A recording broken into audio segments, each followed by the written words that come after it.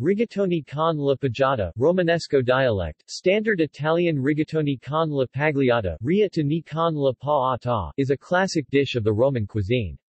The dish can be found in some traditional trattorias in Rome. Pajata is the term for the intestines of an unweaned calf, i.e., only fed on its mother's milk. The intestines are cleaned and skinned, but the chyme is left inside. Then the intestine is cut in pieces 20 to 25 centimeters long, which are bound together with white thread, forming rings. When cooked, the combination of heat and the enzyme rennet in the intestines coagulates the chyme and creates a sort of thick, creamy, cheese-like sauce.